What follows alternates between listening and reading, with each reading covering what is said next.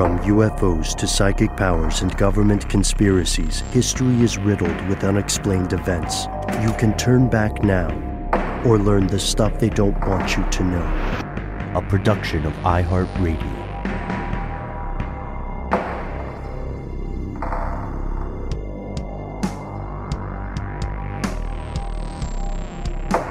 Hello, welcome back to the show. My name is Matt. My name is Noel. They call me Ben. We're joined, as always, with our super producer, Paul Mission Control Decant. Most importantly, you are here, and that makes this stuff they don't want you to know. This is a strange one, guys. This is one that's been sitting in our great collection of episodes we wanted to do one day, but weren't sure how to address, right? And so now, years later, we are finally doing an episode on something called Operation Prato, or Operation Saucer, or Operation Plate, or Operation Dish. The translations are interesting. It turns out, any longtime listener will know this, millions of people were recently astonished to learn that the U.S. government has been studying UFOs, or unidentified aerial phenomena, as they call it, for much longer than it once publicly claimed. And all these revelations from this leaked footage, these statements of former and current government officials, all the details of these investigative programs have come to light partially. And it sounds like stuff that you would associate with an episode of the latter half of the X-Files, when they got super deep into conspiracies. But there's a problem with this narrative. Even as all this information is being disclosed, and we are going to use the D word pretty often here today. The problem is this: a lot of the UFO stories that we see reported nowadays tend to be somewhat myopically restricted to Canada and the United States. The Shag Harbor incident, we covered that one earlier. The Roswell crash, aka the wild weather balloon, and so on. These are just stories that got caught in the zeitgeist. They're the ones that became popular. But it turns out that other world governments have been investigating UFOs for decades, and millions of people around the world throughout the span of civilization have also seen strange things in the sky. So today, we're going to look south from where we are in Atlanta. It sounded good. Anyway, we're going to go to Brazil. Here are the facts. So, I'm not a native Brazilian speaker. I think I can speak for all of us in saying that. I'm do my very best. I think it's Paria, because it's got the accent mark over there. Brazil is a northern state in the country on the border of Guyana and Suriname. And a river runs through it, like the Brad Pitt movie, and that river is the Amazon. It's a diverse, populous place that is the second largest state in the entire country. And over 8.6 million people call Paria home. And there is a lot of abject poverty in Paria. And so if you think of the Google map in your head and you're zooming into this part of the world, in the northeastern region of Paria, there's a small, teeny tiny little island that you might never have even noticed if you hadn't, zoomed in on the Google map in your head. And that little island is called Colares.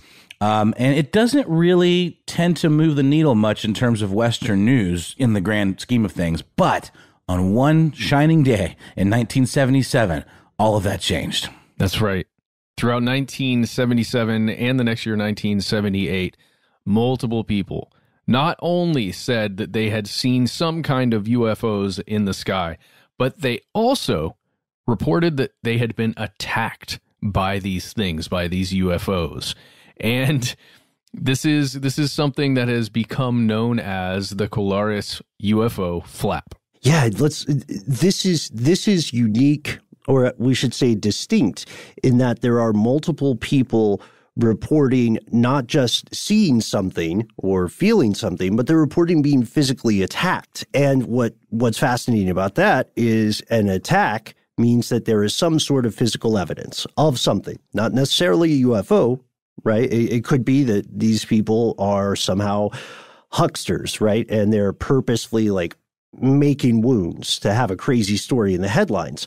Well, but also it may remind you of the Battle of Los Angeles that we've covered on this show, where allegedly, well, actually it was the humans attacking the UFOs in that instance. Well, yeah, that definitely happened, right? They were shooting at the sky. I think that would still happen in Atlanta if a UFO hovered in the air today. People would shoot at it. But these folks in Colares and in other, like, more than 30 villages throughout the area, they all consistently reported the same kinds of injuries and the same experience of receiving those.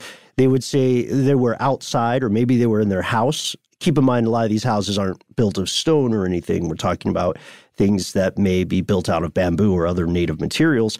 And then they would feel an intense beam of light, and they would see this light, even if they were in their house. And then these beams of energy or radiation or whatever you want to call it would leave burn marks on their bodies. And somehow, this is a key to where the episode gets really weird. Somehow, this stuff would also allegedly leave puncture wounds.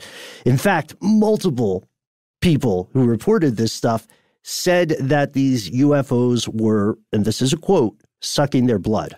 Unexpected from a UFO, at least uncharacteristic from a lot of other reports. It's a cool twist, though, on the traditional UFO experience. And I like the idea of I don't like the idea, but, when you think of a UFO abduction, it's more like a kind of a covert kidnapping. This feels much more like outright warfare, And how do you suck blood remotely? That's interesting. It's a question that's haunted me for a long time, Think about a tractor beam that you've seen in sci-fi films and stuff, right? But instead of just pulling an entire physical object, it's somehow siphoning blood out of an object. I like that, Matt. And I have to say, Blood Tractor is definitely going to be the name of my next musical project. Sounds like it could be a slasher film about a farmer. Also true. True. Also, just to finish the thought, I just want to talk to everybody who's in the audience. I know it's a common question we all ask ourselves at some point. How do I remotely suck blood? So this might be interesting to a lot of us in the audience because it may be helpful to your research. No further comments, right? No, none required. And all of these reports that were sort of swirling around with very specific details led to a real kind of panic in the streets and a lot of confusion among the local population. And at the time, it was a big deal, and it sort of, fell by the wayside of history and became much more of sort of a niche curiosity that, folks like us would be interested in, or little cliques of UFO investigators, I guess.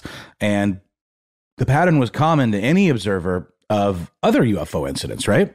Yeah, that's correct. You would see local news stories running, right? Sometimes in a headline grabby way. Maybe you could call it a slow news day piece. The kind of stuff that we would call Florida man reporting here in the U.S.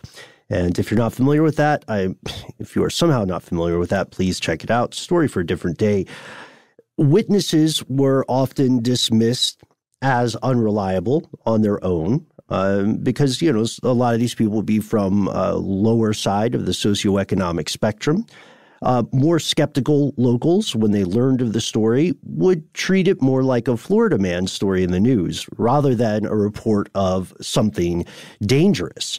But this became an urban legend simply because so many people claimed to have been affected, hundreds and hundreds of people. And eventually, after a little bit of international attention, the story gets relatively buried. It's not being reported in the news. Other things are happening. The only folks who really care are these niche ufologists or maybe the people who believe they were affected by the incident. But it turns out, and we only learned this decades later, there was someone paying very, very close attention to all of these results. It was the government of Brazil. What are we talking about? We'll tell you after a word from our sponsor.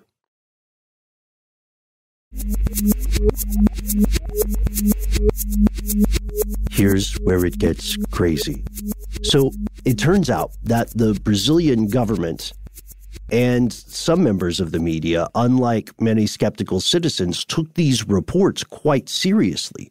In fact, the Brazilian Air Force launched a secret investigation to evaluate not even all of the reports, just hundreds of the ones that they considered more credible or more compelling. And this happened because the mayors of several villages complained, like, my town is coming under attack by UFOs. So logically, who do we call? The Ghostbusters weren't a thing back then, so they went with the Brazilian Air Force. We don't know whether the Air Force would have investigated the sightings if the mayors had not pleaded for this help. And we still don't know exactly how all of this went down, because not only are parts of it still classified, but many of the key players who could have told us about this firsthand have since passed away, since this was back in the late 70s. So the intelligence agencies leave an Air Force base in Belém, and they interview witnesses from Colares and around 30 other villages in what becomes known as Operação Prato, or Operation Saucer. Yeah, I have a feeling who was really sent were the men in black with a small Air Force attaché, or, a group connected to them. I'm pretty sure it was the men in black. We must learn how to suck blood remotely. Well, yeah, or at least figure out which species is doing it. Right. The thing about this, again, as Noel said, we're not native Portuguese speakers. The direct translation of this, you'll see it called Operation Saucer, but it may be something more like Operation Dish or Operation Plate, both of which sound way less like newsworthy. Operation Dish sounds like a Hollywood type TV show.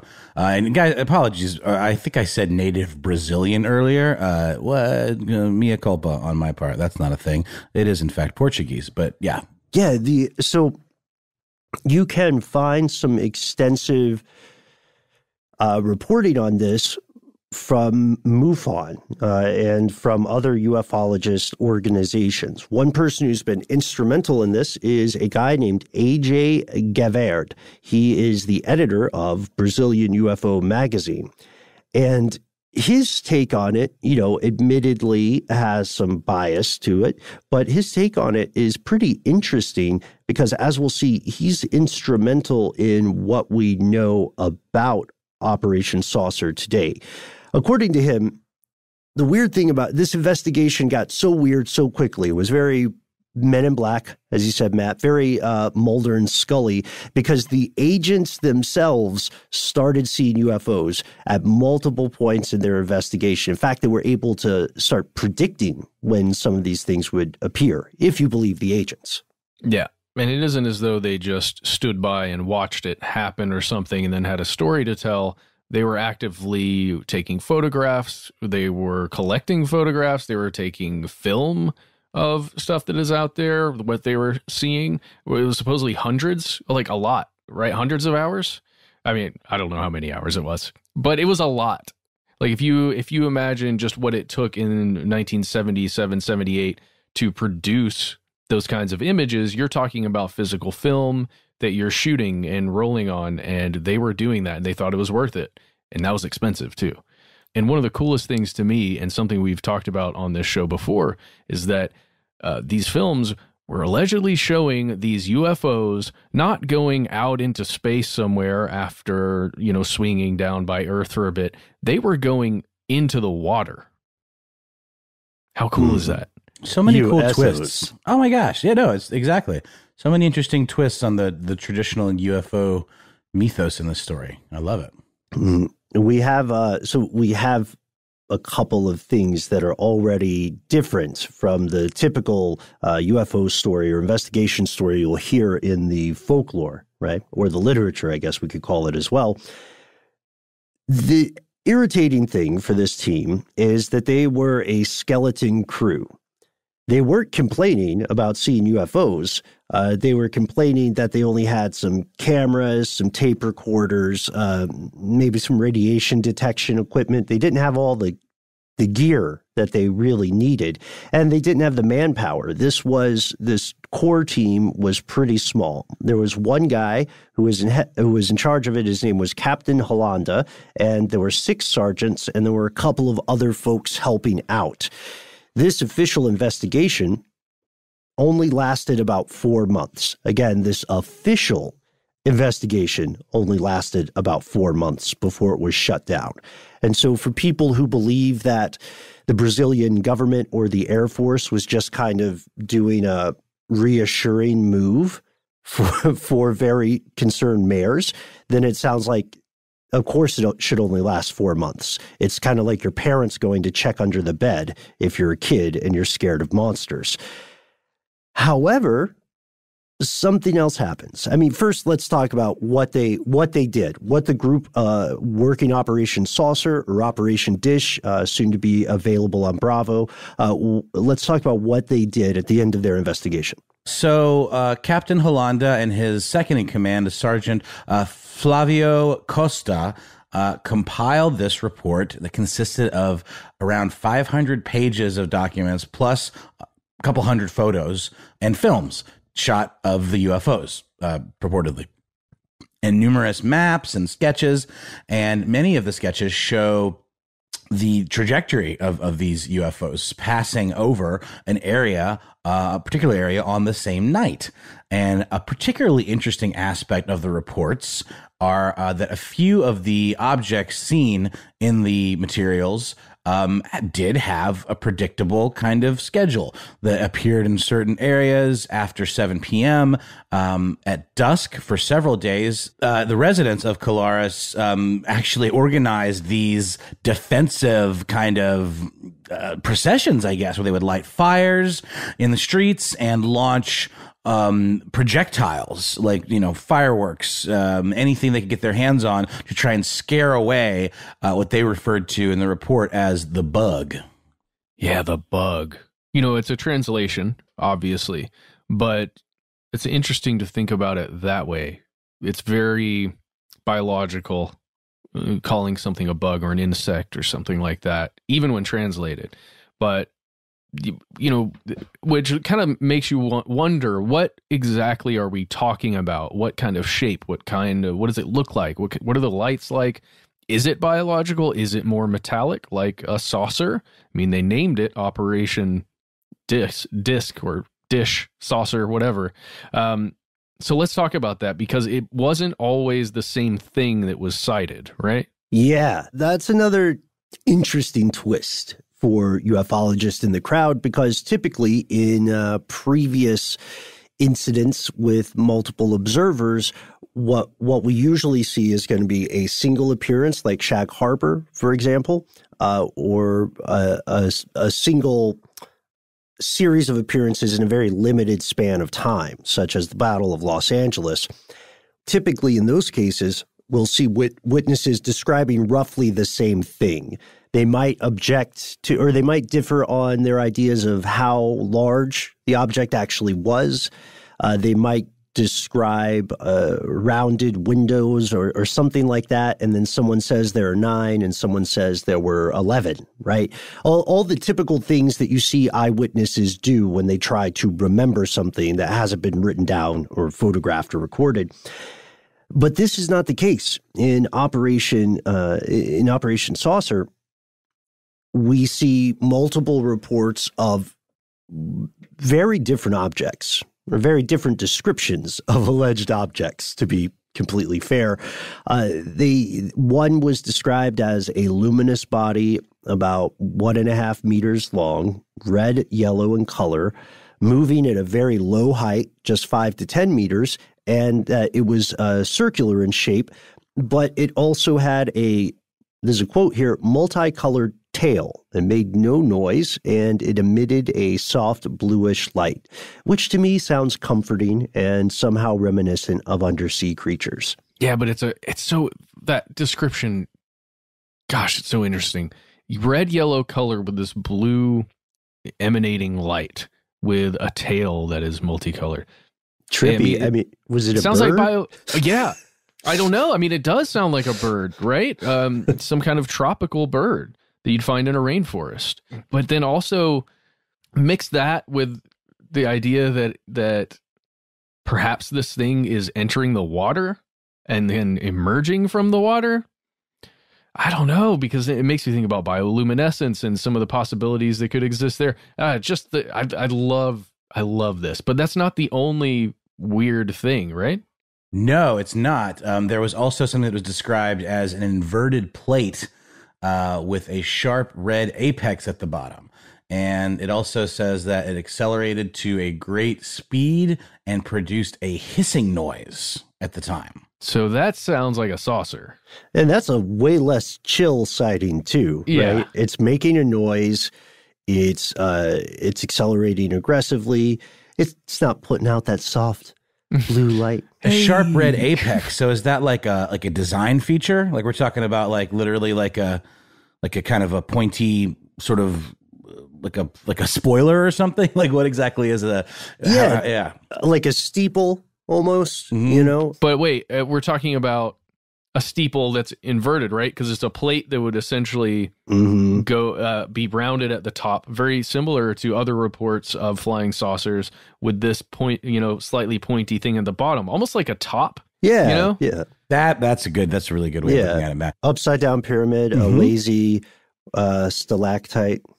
I don't know. I think I've mentioned this before, you guys. I was like driving when I was in this band. I was on tour and going through Nebraska, and I saw a thing that was an inverted pyramid. It was like a diamond kind of shaped thing in the distance. And at the time, I had like an old DV camcorder. I mean, I still have it, and I have a lot of my tapes. I want to go through and dig around, but it was just odd because it was just hovering in such a way that I couldn't explain what it was. And I'm not someone to get hung up on these kind of things, but I'll never forget that. And it really did have this kind of diamond type kite situation, but obviously way too far away to really be a kite and like static on the horizon. Really interesting. And all of this stuff was reported to Air Force headquarters in Brasilia. And then, surprise, surprise, the report was buried. And thus the official investigation ended. They got a pretty comprehensive report. It was great work for such a small team of people. And it was a case of like pats on the back and thanks so much. Good hustle. Everybody take the weekend off. Oh, and also look into this thing. Right, and look into this thing. And then they woke up later at an Applebee's. But the problem then, the story becomes reminiscent of True Detective, of the trope of the haunted investigator, because what these investigators found, whatever it was that they saw or thought they saw, stuck with them. And they continued working on these cases throughout the majority of the following year, 1978, due entirely to their own personal interest in the case. And for decades, the findings of this team remain classified. They remain secret, despite the fact that, every Brazilian who pays taxes is paying for these kinds of investigations. And this is where we see the legend really start to grow. And again, keep in mind, this is happening around the time that the internet is coming into existence. So over the intervening years and decades, photocopies of Operation Prato, like little snippets, photographs, documents, random pages of things, started leaking to first civilian ufologists who were already in that community or on those forums or mailing lists, and then secondly to the media. And eventually, some of the folks studying UFOs in Brazil were able to compile all of this stuff, and they found, and these are legit leaks. They're not somebody with a telex machine in a free afternoon. These are total to be summaries of more than 300 sightings or encounters in that island of Colares and other villages. And the weird thing is, at least half of the reports, of the leaked reports at least, are about sightings that Captain Holanda and his team had themselves. So this urban legend continues growing. The Brazilian government, for its part, remains silent. What happens next? How did we find out about all this stuff? We'll tell you after a word from our sponsor.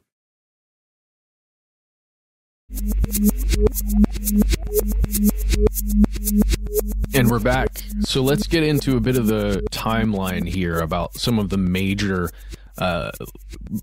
revelations and leaks that have occurred throughout this case and over the years. Well, in 1997, Captain Hollanda, who we talked about, was there, experienced stuff with the whole team, took all of these, pieces of evidence, wrote this big report. Well, in 1997, he's been retired for quite a while, and he decides he doesn't have to be silent anymore. He can come out and talk about this thing. About Harry Reid. It's like Harry Reid. It is like Harry Reid. Wow, I didn't realize Harry Reid was fully retired, at least from politics. I didn't realize Harry Reid was fully alive. So you got one up on me. Well, it makes sense. It makes total sense, right? You're done with your service, whatever it is that you're doing. You feel a little bit of a sense of safety. So he came out, he began talking, and he partook in multiple interviews where he discussed that many people had actually been hurt. It wasn't just these sightings. It wasn't just the reports about what people had seen. People did get hurt, and he was confirming this. And that always, I think, felt like one of the most out there parts of this story, is that these objects, whatever they were, if they were real, because you first have to believe that they're real, they were actually there and people saw them. The hard thing to believe is that they somehow affected the humans on the ground and hurt them. And he came out and said, yeah. That's one of the strangest parts, again, because exactly to your point, Matt, it goes to the question of hard evidence, of proof, right? Where is the thing? Is this just a memory that you have had? Or is this just a moral panic, an outbreak of fear expressed through these claimed sightings? We know that humans do that all the time. So for him to come out and say that, and have firsthand knowledge of the evidence, you have to ask yourself, did he have a financial motive or something like that first? And it appears that he didn't. It appears that he just got to he just got to that point in age where you say, I don't care. What are you gonna do? Lock me up for life? What's that? That's gonna be like 4 years for me, tops. And so we see other people familiar with this series of incidents who also come forward. There's a doctor named Waleed Carvalho who was working in Colares at the time, and she said, yes, I can confirm. I treated about 40 different people for burns during this time. 2 of them died. I told the Air Force team about it, but I didn't really take it past them because I was afraid I would be ridiculed. You know what I mean? I'm a doctor. I can't go into the paperwork and say, this is UFO burn number 32. Totally damages credibility. Yeah, no, you're absolutely right. And you feel like I can only imagine, you feel like once you've reported it to an authority like the Air Force, then they will look into it further and they will do something about it. That's at least the thinking. And they did. They looked into it at least. Hollanda did, and his team. Yeah, we still don't really know how deeply they looked into it or who else was involved. What we do know today is largely due to, I'll say it, the efforts of these ufologists in Brazil, who are not a huge community. After a year-long lobbying campaign with and the creation of a petition that got around 36,000 signatures, the government in Brazil cracked a deal with a handful of ufologists. And on May 20th, 2005, these ufologists sat down with government officials, which is a lot like, I guess one way to look at it, it's a lot like George Tsoukalos or something getting a meeting with the Joint Chiefs of Staff. But he's going aliens. Yeah, but what it really feels like to me is the work that Stephen Greer has done in the past, where he has met with intelligence officials on these subjects. And I mean, at least according to him, that he told to us directly, as well as him purporting to do in his documentaries, he meets with them regularly. That's a good point. And then also, it's legislatively speaking, it's kind of difficult, isn't it, to tell you can tell somebody working in a government position what they can't talk about, right? Don't talk about your day job. You were on vacation in Panama, remember. But it's difficult to control who someone can talk to. You know what I mean? Especially if you might not know who they are or something like that. That all changes when you're in the world of like counterintelligence and terrorism. But if you're just telling some bureaucrat like, hey, you can't talk to strangers who say hello to you, that's crazy and illegal. So anyway, I do quite enjoy your Steve Greer example there. I think it's apt because also just because somebody's meeting with a government official does not necessarily mean they're meeting about what they want to meet about. It doesn't, what is a meeting? I think we talked about that too, right? Like the Tom DeLonge Academy of the Stars story has incidents where he meets someone at a hotel, right? Were you just in the same lobby or something like that? That's the question skeptics will have. But this is bigger, right? This is much bigger. Yeah, this seems legit because in the crowd, there were 3 top generals who were in the meeting. It was a small meeting. And they said, yes, look, ufology guys, we're not saying everything you might believe is true, but yes, you are right. We at the Brazilian Air Force have been really, really concerned about UFOs. It freaks us out. We do systematically track them. We call them H traffic. And then this is where I picture one of the generals like going, Bob wrote that one. And then Bob going, thanks guys. And so H traffic, they've been tracking it since 1954, they say, in a systematic way, no one-offs. And then they say some other things too. Yes. And the Air Force leaders had this to say. They said they recognized the importance of ufology, that they pledged to help get classified files open to the public, and they guaranteed that steps would be taken to form a joint committee of military and civilian UFO researchers to study the phenomenon. That's pretty cool. That's pretty amazing. What's the word? Transparent in a way we're not used to seeing in this country, for sure. Well, and what an idea. Work closely with the highly interested civilian counterparts that, want to help. Like with a MUFON or, with any other organization that is doing their level best to find out as much as they can. I mean, yes, cooperate. Let's do this. Yeah. I mean, think about all the various politicians who say the public sector should partner more with the private. This is government in action, right? Things are great. It does remind me a little bit of it brings to mind the example of civilian satellite tracking, right? Which it's a huge subculture, I guess you could call it. There are people who just entirely for fun trace satellites in the sky, trace their paths. And they have been a thorn in the side of multiple governments because they keep finding secret satellites that no one talked about. It's just tough to hide them because they're literally out in the open in orbit. So maybe this is a lesson that if the Brazilian government was sincere here, maybe this is a lesson that Uncle Sam could learn about crowdsourcing, partnering with people who are already, as you said, Matt, highly motivated. But that's where the story starts to break down. So before we go on, I do want to say in defense of the Brazilian government, they do have a wildly different approach to investigation of this phenomenon that could, whether you're a skeptic or a true believer, best be described as controversial, right? On multiple levels. Should we be spending money investigating this? Should we care about it? Should we tell people when we investigate this stuff?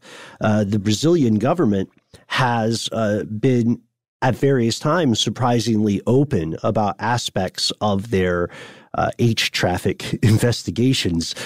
Today, you will be able to see some 1,300 sheets of material. And there's an estimated 25 kilos of material. This includes descriptions, sketches, photos of phenomena.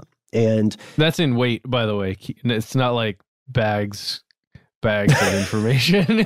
Right. Yeah, sorry. It's so much that it weighs 25 kilos. It's not in bags. They're not moving keys because they're staying in one place. But this stuff, this treasure trove of information, doesn't just relate to Operation Saucer. It's 3 batches of Brazilian Air Force intel gathering investigations of this aerial phenomenon. The first 2 batches have reports dating back to the 50s and the 60s. Turns out what the general said is true. And then the third one, that's what came out in 2005, that covers Operation Prato. And these archives are pretty comprehensive. I mean, they contain a lot of the stuff that we've seen in disclosures from the UK or from the US. Newspaper clippings of the time, conversations between subject matter experts. It's not just somebody walking out to their I don't know, what do people have in their backyards? Their grill, their Zen rock garden. Yeah, those are good. A bird bath, maybe. Yeah. There we go. It's not somebody walking out to refill their bird bath and then just seeing some random junk in the sky. These are pilots. These are people who are like air traffic controllers. They're supposed to know what most things in the sky look like. And in repeated instances in these archives, they simply do not. It feels similar to Blue Book, like Project Blue Book or Grudge or one of those. But you're right. It does seem to have more resources, perhaps, or more input from more various sources. Data? Just more like stuff in the materials. It seems like that's accessible. Yeah, accessible is the big key there. I like the idea of combining these to one thing and call it Project Blue Plate. No? Blue Plate Special, yeah. The Blue Plate Special, yeah. Meat and 2 veg. Yeah. So sorry, I'm hungry. I am too. I am too. By the way, you know what my kids really into these days is dinosaur-shaped chicken nuggets. Something about the shape makes them appealing to her. I don't know. I thought that was like, I thought you grew out of that. But then I realized I like it too. Do they make saucer-shaped nuggets? I'd be down with that. I would totally. Yeah, I would. I was thinking the same thing. Why is there not more conspiratorial branded food? I want like Bigfoot jerky. Yes. That's probably a thing. I want like wait, made of actual Bigfoots? Or no, okay. He's like the mascot. It's like he is the mascot for that one jerky company. That's right. Jack okay. Links. Yeah. Okay, never mind. Yeah. Chupacabra juice boxes. Love there that. We go. There you go. You're Done. onto something now. Illumin nachos. Yes. I almost spit my coffee out. That was great, Matt. Yeah, cheese masons. That's a whole branded line. Okay, but honestly, I don't know if I ever told you guys. I did a really disturbing research thing on just chicken nuggets. And I didn't ever send it because I didn't want to ruin it for people. I've done that too, and don't do it. Yeah. Pink slime and all the glorious things. Yeah. Just the normalized cancers okay. Anyway, yeah. So I think our big takeaway there is we need some conspiratorial branded food products. Oh my God. Okay, but I'll get a list. Those dino nuggets are fine. We eat those too. You can actually look at the ingredient list, assuming it's the same ones. Yeah. I mean, it's all just kind of like, pooped out of one of those grinder things. When you see it in that form, not so great. But then, when it's smushed into dinosaur shape, much more palatable. Yeah, I mean, anybody who doesn't care for chicken nuggets or nuggies, as they're called in various memes, be aware that you don't have a high horse to sit on, because if you eat chicken in general, there's some stuff they don't want you to know. But Illuminachos, cheese masons, and so on aside, this story gets stranger. because to you guys' point, yes, a lot was disclosed. And a lot of it is still, tale as old as time, very tantalizing, but not hard proof. The Brazilian government hasn't come out and said, hey, also, here's one of the UFOs. Take a look around. You can ride in it. We'll sell you some juice boxes at the concession stand. No.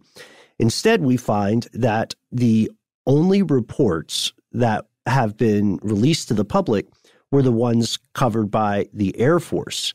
You see, the Brazilian Army and the Brazilian Navy are suspected to have multiple long-running programs of their own, which have not been made public.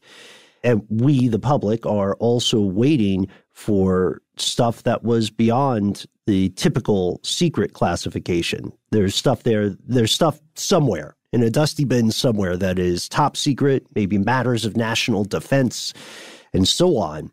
And here's where the story gets even stranger.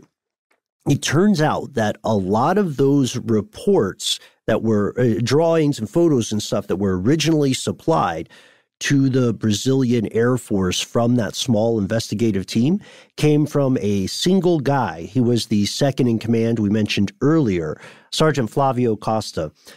Costa passed away in 1993, but in a series of later interviews we found, his son would speak about growing up with, this military UFO hunter as a father. And this guy, Fernando Costa, had some really interesting things to say. It turns out that just like Captain Hollanda and just like Harry Reid, Flavio got a little bit looser about his experiences when he retired. Yes, and one of these things that seemed to haunt him was a series of pictures of these 3 circles in the ground. They're 3 circles that appear to have been burned into the grass in one of these areas that they were investigating. And it's really weird because it's 3 circles kind of in a triangular form, and they were tested for radioactivity and they came back positive for being radioactive. And I mean, it feels as though that's pretty hard evidence of something landing there or something occurring in that spot where those 3 circles were. Mm-hmm. Mm-hmm. Again, the claim that there is hard evidence, right? Similar to the claims made by Bigelow Aerospace, which is still really weird, right? I'm not the only one who thinks those are really weird claims. Okay. But again, this is a tale told from a father to a son, right? Mm-hmm. Specifically about the radioactivity of those circles. So you do have to keep that in mind. Mm-hmm. But it feels as though it was his personal belief. Yeah, that's true. Also, we have to consider that context beyond just the father and son relationship. It was occurring in an informal setting. It was probably like, I think there's a part in one of the interviews, at least, where Fernando says, my father would loosen up and tell me about his experiences, usually after Sunday lunch when he had had a few drinks. And so it could be, it doesn't mean it's invalid, but it does mean it's not the same thing as congressional testimony or something. But to the note about subject matter experts, Costa was a graduate meteorologist from the School of Specialists of Brazilian Aeronautics. So he would have been very well aware of the usual mundane phenomena often mistaken for UFOs, right? Like he would know what a weather balloon looked like. He would know what a sundog was or something like that. He also, Costa the Elder, speculated on the possibility that, wait for it, the Colares UFO flap might, maybe, have something to do with the phenomena known as the chupacabra. Oh, snap. Oh boy, yeah, because that was a big news story locally. In the same way that I mean, larger than just in this particular area, the chupacabra was super in the zeitgeist at the time, right? Yeah. So in the 1990s, there was a panic. Well, there was a series of panics about the chupacabra, goat sucker, isn't that the goat thing? sucker? Yeah. Okay. Cool. Mm-hmm. And this spread through Latin America. and parts of the southwestern U.S.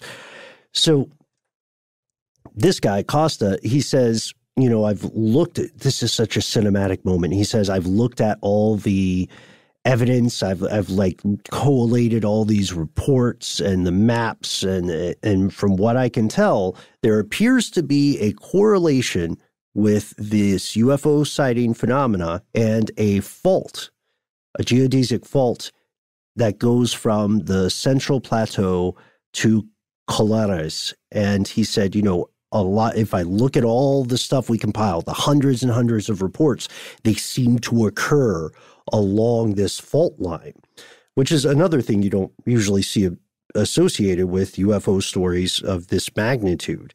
But as he said, the chupacabra was in the public zeitgeist. And this is something that Fernando Costa himself notes when he talks about his father. Yeah. And just to reiterate, that fault line is where there are two plates, right, of parts of the Earth and that move along with each other. And like, it's a fascinating concept here that perhaps that fault line has something to do with this phenomena and with chupacabra. And that would mean with the water, with the submerging back into the water to reach where the fault line is. Whoa. There we go. I mean, for anybody who wants to get really familiar with a fault, when we're talking about tectonic plates, check out the San Andreas Fault here in the U.S., also known as the leading cause of future beachfront real estate in Arizona. Yeah. But it'll right. be a while, though. It'll be a long time. It'll be a while, hopefully. But I love your point, Matt. I hadn't considered that they would be diving into the water. I say they. We don't have any proof, of course, of some kind of pilot. We do know that the investigative teams believed there was some sort of intelligence guiding these things. But I did not consider the idea that they may be going in the water to get closer to the fault. Maybe to go into the hollow earth? No, man. Oh, man. No. So Fernando says the chupacabra phenomenon took a great space in the local media, which generated some conflict between the military and the part of the press. There are some stories, he says, that then Captain Hollanda invaded the office of a newspaper and confiscated pictures related with Operation Saucer. So that's strange because they're doing a chupacabra story, and then someone from the military shows up, someone from military intelligence shows up and takes the pictures from the reporters. That's amazing. That makes the news story, nowadays, that makes the news story 10 times more visible. You know what I mean? Wait a second. I see what's happening here. Costa is the one who's talking about the chupacabra. He's the meteorologist, correct? Mm-hmm. Okay. Costa realizes what it actually is, that it's chupacabra, baby. And then Hollanda, who was like doing the soft release of the information back in 97, who said, yeah, it was a thing. It was crazy. It was cool. Check it out. But he doesn't want you to know the real story. Then Costa figures it out. He puts the pieces together, and then Hollanda's like, no. No, we can't. We can't let the people of Brazil know about chupacabras from space. Yes, print it. Chupacabras from space. Yeah, it's strange because I was looking back at the timeline of the reports, and the witnesses saying that they had the blood sucked out of them by these energy beams. They were saying this before Costa started making these claims. So I don't know. It's still possible that the chupacabra was just on his mind subconsciously, and like many people in the area at the time.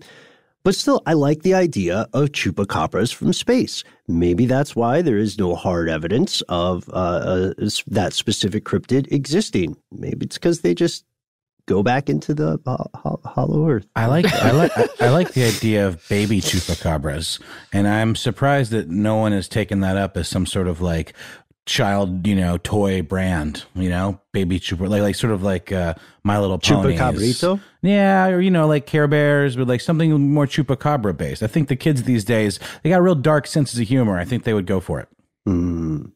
You can of course get one in the mail if you sign up for our conspiratorial. We got to think of the names. I'm so excited about the names we're going to come up with for our conspiratorial food brand. Watch out, Nestle. There's a new show in town. But first, we have to finish this episode. And unfortunately, this episode does not have a definitive conclusion at this time. As we record today, there are more Brazilian UFO cases that have yet to be released to the Brazilian public, and we currently do not know when or if that info will be released, and we don't know what kind of stuff it might contain. There are alleged leaks, aren't there always, arguing that something bigger is on the horizon, but the truth of the matter is you just don't know until you actually see it. Members of the government have gone on record against any kind of disclosure. One Brigadier Jose Carlos Pereira, who was a former commander of operations for the entire Brazilian Air Force, specifically said they would not be disclosing documents that harm people's privacy, induce panic to the population, or put the country's security at risk, even through translation. That sounds like a spot-on impression of things that other government officials in the U.S. and abroad have said. So, really quick, I have to ask you all, what do you think is most likely, right? The skeptics in the crowd are going to say moral panic, public outbreak of hysteria, or maybe repressed or suppressed military technology, possibly from a foreign power. Like a lot of non-U.S. countries were really freaked out by the first stealth bombers. Those were UFOs for sure. I think that's a pretty, that's the stance that most people are going to have. But this particular thing is so much fun to imagine. We come across topics like this not infrequently, but every once in a while we get one that is just so much fun to think about. The possibilities, the way Costa did. I frankly love this, and I don't care if it's real or not. It's kind of like the Guidestones. I just want to sit there and imagine what it could be until somebody in the military comes forward and says definitively, this is what it is. Yeah. And then we have to believe them. Just kind of revel in the mystery of it all, Yes, please. Mm-hmm. I'm fascinated. I mean, something clearly happened, right? Something clearly happened, and even if we strip away the socioeconomic or the psychological trappings of this, and the framing and the perspective and the bias of the investigators and the bias of the ufologist and so on and on and on and on, something happened, right? And finding out that something happened here led us to understand that the Brazilian government thinks other things happened, and they're still not really comfortable talking about it. We just don't know why. And now the Brazilian government is very much in a if you give a mouse a cookie situation with these ufologists. I love that. Do you know what started in 1978 officially?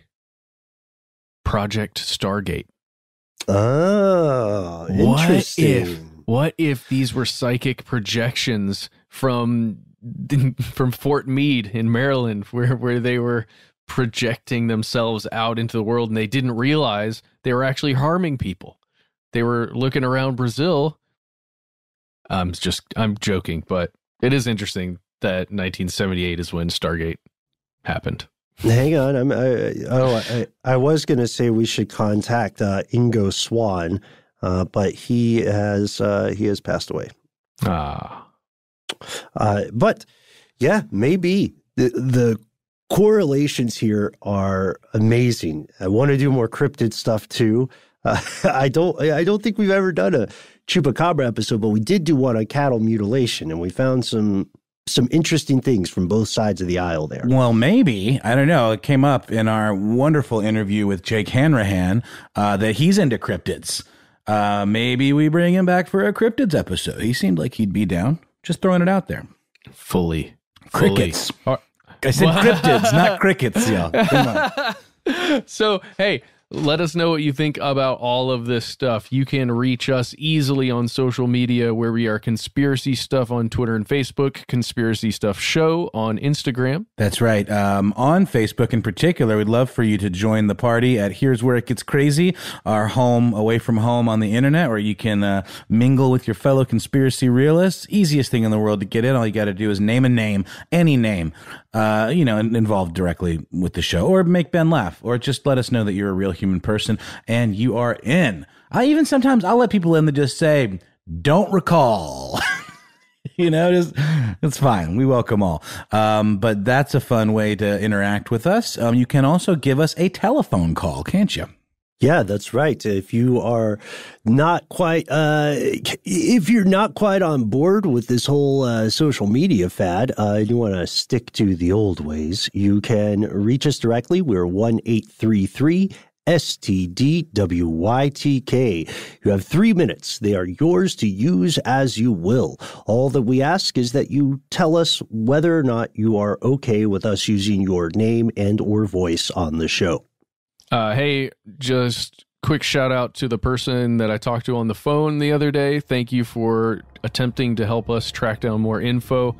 Please write to us if you actually get it. You know who you are. All right. Cryptic. Cool. I love it. Yes. But how do people write to us, Matt? Well, it is so simple.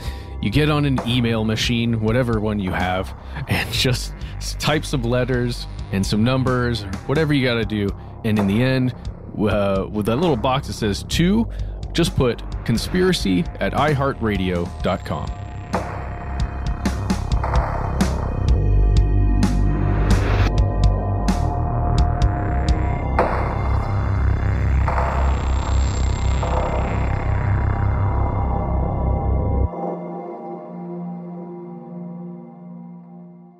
Stuff They Don't Want You to Know is a production of iHeartRadio. For more podcasts from iHeartRadio, visit the iHeartRadio app, Apple Podcasts, or wherever you listen to your favorite shows.